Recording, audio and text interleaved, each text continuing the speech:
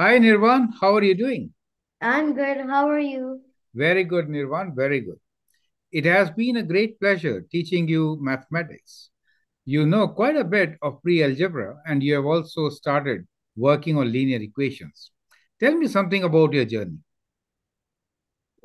In this summer, I was studying some pre-algebra, so I thought I could be doing this. Perfect. So, to get to linear equations, what all concepts you think you should know? I should know the basics of ordered operation Mhm. and how to deal with variables too sometimes. Yes, because when we say algebra, we are always dealing with Variable. variables. So today we'll take up level one algebraic equations, simple, which you can actually solve by estimating. But what we'll also understand, how do we estimate and get the answers in different ways? Perfect, Nirvan? So I'll share with you set of 20 questions and then we will see how do we estimate answers of these simple linear equations. So let me share with you the screen. Can you see my screen? Yes. Right. So this is our first practice session. As you know, practice makes you perfect. So we'll try to solve questions. Now here, we will estimate solution. Variables will be on one side of the equation. We'll perform basic operations, and that is going to help build foundation. Fractions could also be answer of some of these questions, and some questions could be a bit challenging. So let's begin with this set of 20 questions. Here are the first four questions for you. So, can you tell me how will you estimate the solution of these questions one by one? The very first one is 2x equals to 14. So what is x equals to? So I know 2x means 2 times x. Right.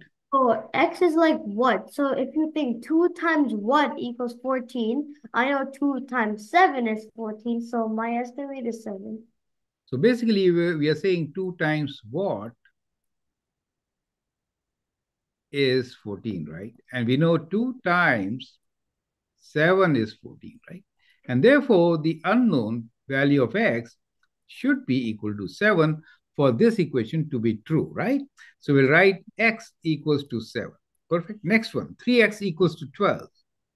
So if I think in my head, 3 times what is 12? 3 times 4 is 12, so x is 4. So x is equals to 4. Since 3 times 4 is 12, now 9x equals to 9. I know that um 9 times 1 is 9, so I think x is 1. Right. So if you multiply any number with 1, you get the same number. Yeah. 9 times 1 should be 9, right? So 7x equals to 0. So it's just asking 7 times what is 0. Yeah, Anything times 0 is 0, so then x is 0. perfect. So with this example, we have learned that 1 is multiplication identity, correct? Yes. And also we have learned 0 times anything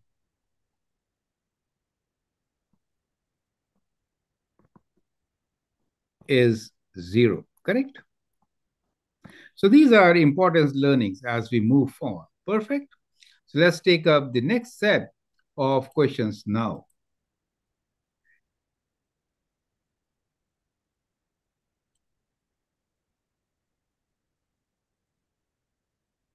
So now we have fractions, right? So Yeah. half of x is equal to 5. What do you think x is equal to? So for this, Yeah, mm, okay. I would, if I multiply 2 from both sides, the denominator would get cancelled, right? right. So what you're trying to say is that you have half of Get rid x of the equals fraction. to 5, right? So you're going to multiply by 2 on both the sides. That is kind of a reverse operation, right? So you multiply by 2 on both sides, right? So I'm writing this dot here so that there is no confusion between x. So this 2 can cancel, and The so we dot get means multiplication. dot means multiple. So x equals to 10. This is one way of doing it, correct? So can you tell me another way to estimate this answer? Half of x is 5. So you can think half of what is 5. You can also think like that. You So can say, half of what is 5, correct? yeah.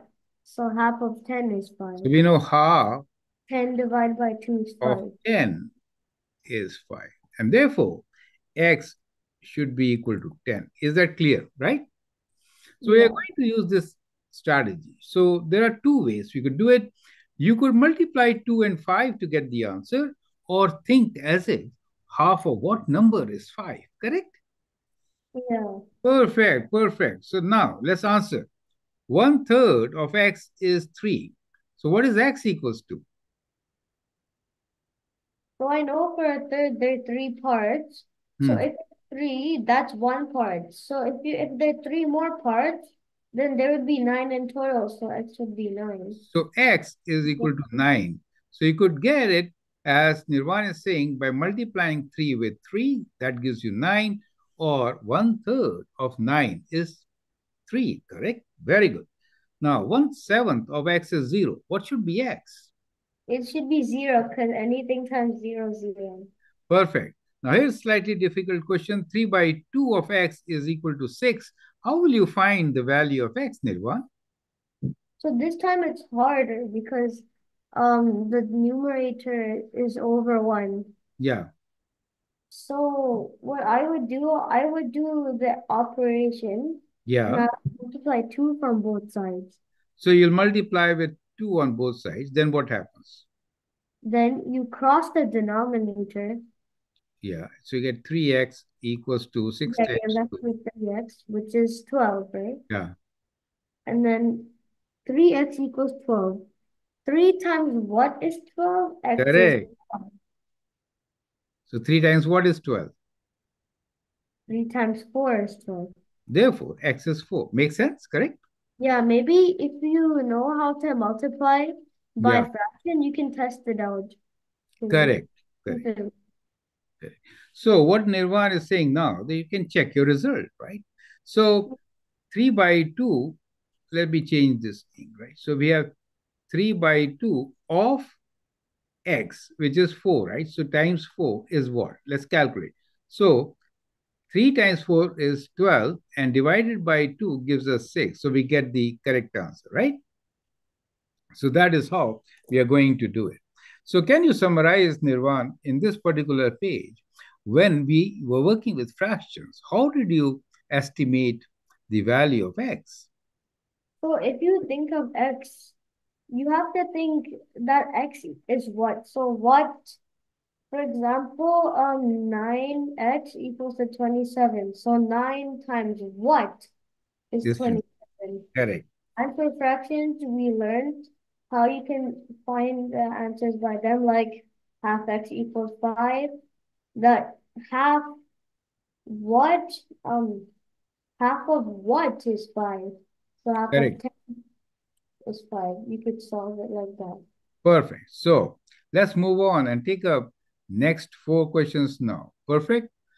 So let's see, how do we solve these questions? Okay, wait, So just, yeah. can you read and estimate the answer? So again, our focus today will be on estimating the solution, okay? So 3 plus x is 17. What should be x? So you think, again, 3 plus what is 17? Imagine it's a blank. 3 plus dash or blank equals a 17. Yeah, So usually, like maybe in grade 1 or grade 2, you've done this before. You can do it the same way, like you subtract 17 and 3, so it would be 15. That's my estimate. 14, right? So you 15. sub Oh, yeah, 14. Never mind. 17 and 3, when you subtract, you get 14, right? So you will estimate that x should be 14, right? Because if I add 3 to 14, I'll get 17, right? So that is how we have to work on such questions, correct? So we'll write x as equal to 14, right? 3 plus 14 is 17. Next one, x minus 5 is 12. What should be x? So you have to think what minus 5 is 12. Correct? Dash minus 5 is 12. So you would do the same way, but the opposite way. You would think, what is 12 plus 5 equal to?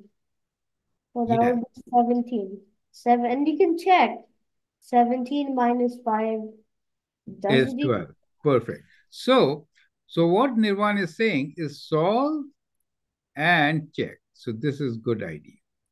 Perfect. Question number 11. X minus 4 is 9. What is the value of x? X is 13 because 13 minus 4 is 9. If Correct. you would, So you can check. 13 minus 4 is 9, right? yeah. Makes sense. 7 plus x is 15. What should be x? 7 plus blank equals 15. So blank or x equals to 8.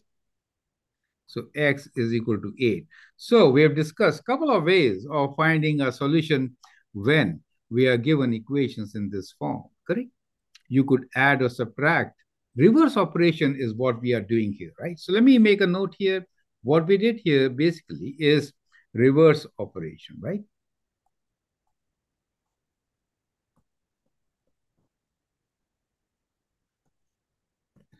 3 plus x, when you add something to x, which is 3, you get 17. So subtract 3 from 17 to get the answer. That was the whole idea, right?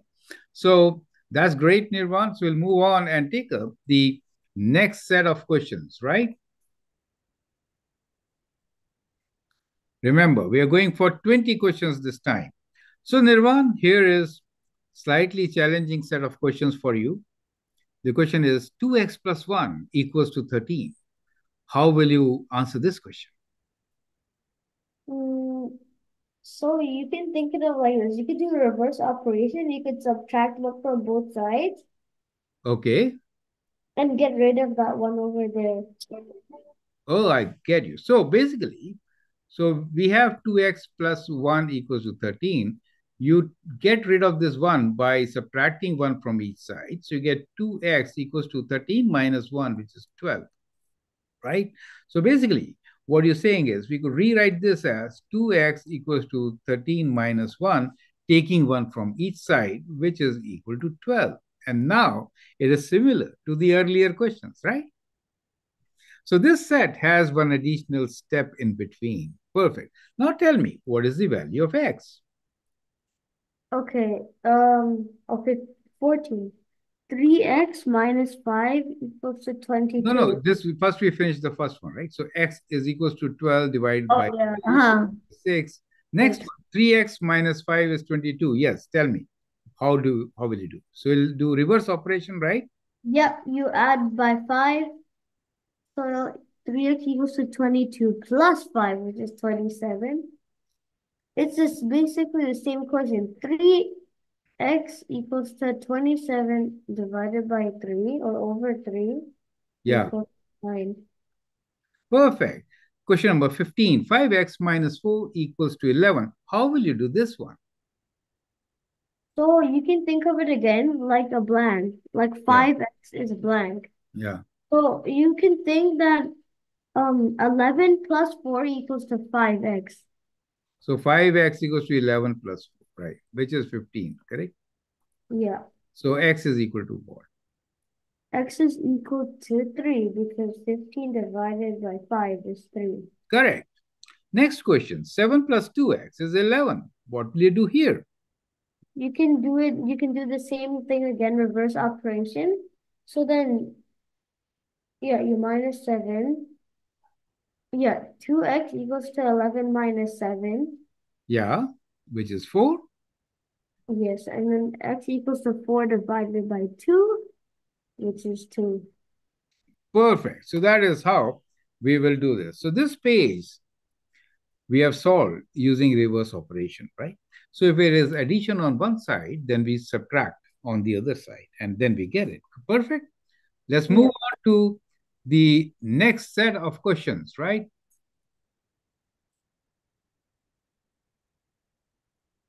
So these are the last four questions for us to solve today in this particular video.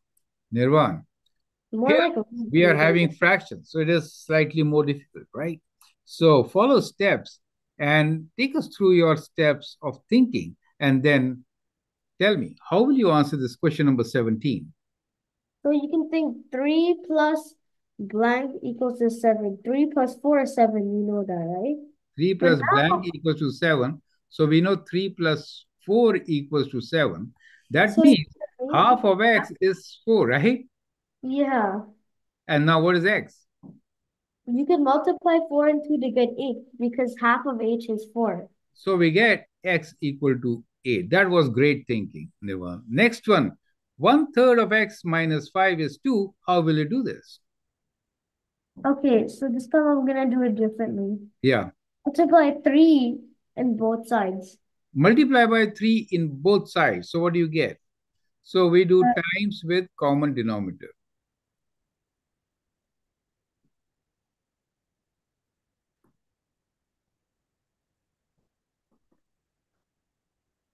So common denominator, we also call it LCM, is 3 here, right?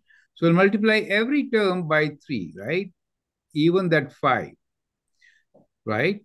So yeah, this 3 gets cancelled. So we get x minus 15 equals to 6. yeah.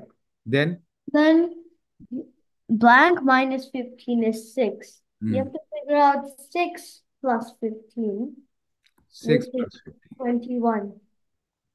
So we get 21, right? So this is slightly more complicated. What you could have preferred, Nirvan, can you suggest? You could have taken 5 on the right side and then do it, right? So Yeah, let's call it alternate method. So alternately, we could have done 1/3 of x equals to 2 plus 5, right? Which is 7, right? And then multiplying by 3, so 7 times 3 equals to 21. We could have got our answer, right? yeah. Perfect. Question number 19. How will you do question number 19? Tell me. So this time it's difficult to solve because the numerator is over 1. Yeah. You can multiply 3 from both sides again. So one by one, we'll do it. First, we are multiplying by the denominator, which is 3. So this 3 cancels. So we get 2x equals to 8 times 3, which is how much? 24. So what is x equals to now? X equals to 24 divided by 2, which is 12. So half of 24, which is 12. Perfect. Next one. Question 20, the last question. Uh, 3 half x equals to 12. Hmm. 3 So you multiply 2 from both sides again. The denominator will get cancelled, so you're left with 3x and continue equal to 12 times 2, 24. X X. equals to 24 divided by 3, which is 8. So the answer is 8, right? So that is how we could solve these questions. These were simple linear equations where initially we could estimate very easily. Then the next half, 8 questions were slightly difficult. We had to do one operation in addition to get the answer, right? So from here, I think we have very good foundation. We can jump into slightly more difficult equations to solve, which we are going to take set of 20 in the next video. Perfect, Nirvan? Yes, Okay, so with that, we come to an end of today's session of solving simple linear equations. Nirvan, can you summarize how did you solve these 20 questions?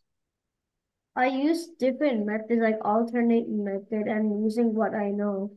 Right? So can you Yeah. elaborate on the methods which you used? So sometimes you can bring the number to the other side and change the form from positive or negative. Yeah, Or you could multiply from both sides to get rid of the fraction, to get rid of the denominator and correct, find the answer. And correct, you think like 3 times what is 27? correct. You think Yes, that that would helps. So variable x is something which is unknown. So we can always question ourselves 3 times what. So then that should give you the answer. Very good, Nivon. It was a pleasure solving these questions with you. See you in the next session, and I hope most of my subscribers will love this particular video and subscribe to Learnings. Thank you, and all the best, Nirwan. Bye. Bye.